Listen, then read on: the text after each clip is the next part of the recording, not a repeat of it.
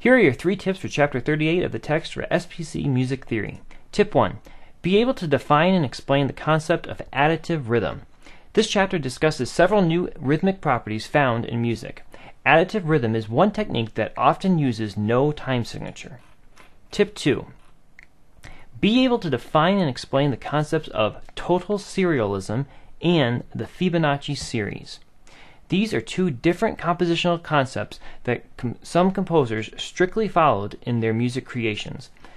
Descriptions can be found on pages 796 through 799.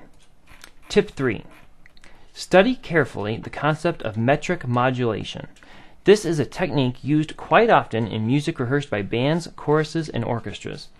It sometimes confuses members. Pages 799 through 803 will serve as a good explanation and reference. Remember, these videos are a supplement to the reading and do not replace the required reading you should do and the engaged thinking you should do throughout the workbook exercises.